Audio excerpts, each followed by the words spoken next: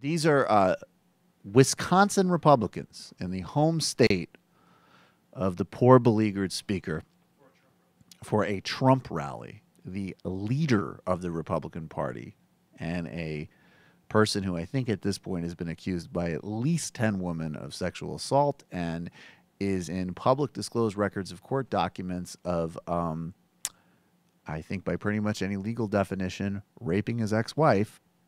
The leader of the Republican Party, who's still endorsed by Mitch McConnell and Paul Ryan. There's a rally for him in Wisconsin, and poor, sad old Paul Ryan's name comes up.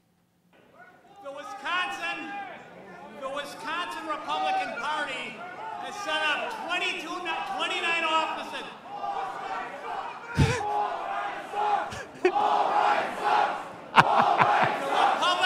Yeah.